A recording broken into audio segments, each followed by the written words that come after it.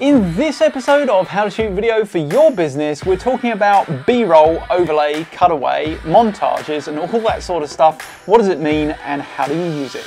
Roll the bumper.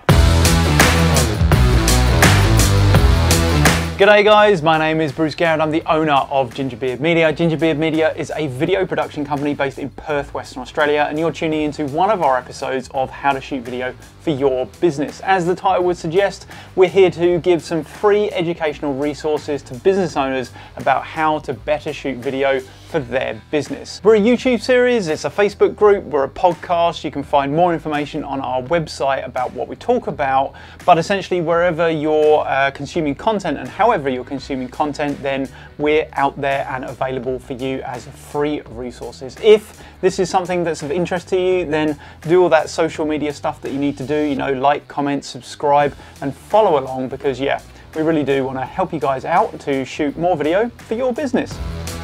Enough with that waffle and on with the episode. In this episode of How to Shoot Video for Your Business, we're talking about all this terminology around cutaways, B-roll, overlay, montages, sequences.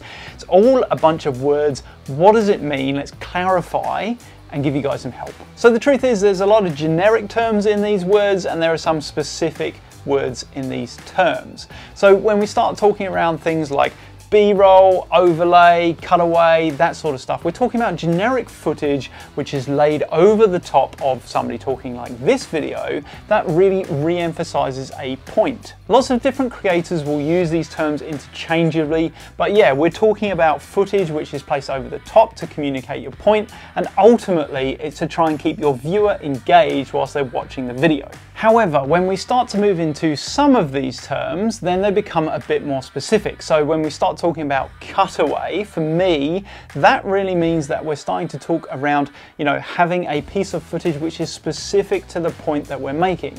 So if we were talking about a product, our cutaway footage would show what we're talking about in that product, be it, you know, it has nice handles or it has, you know, grips to it or something like that. We would use cutaway footage to re-emphasize those points. The next word is montage, and a montage is really a series, a collection of shots that show like a highlight of something happening.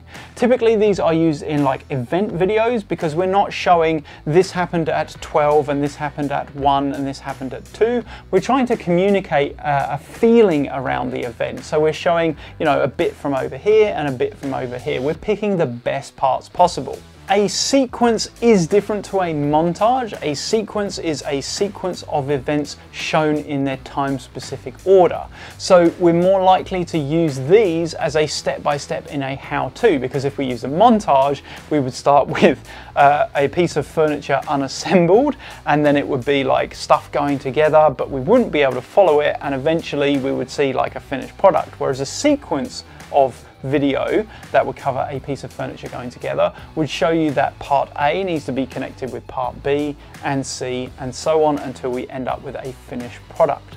So that's it for this episode. Is it a short one? But I wanted to tackle terminology because just like pans and tilts and star wipes, people seem to use all these terms interchangeably, and some you can and some you can't, but hopefully it's a bit of education so that, you know, if you are writing down your plans and you start using those terms, you can use them in the correct way. As ever, I hope you've enjoyed this short episode of How to Shoot Video for Your Business. If you have enjoyed the episode, do the social stuff, give us a like, subscribe, and all those things, and as ever, I'll see you in the next episode. GINGERBEARD Media. Get on, beard.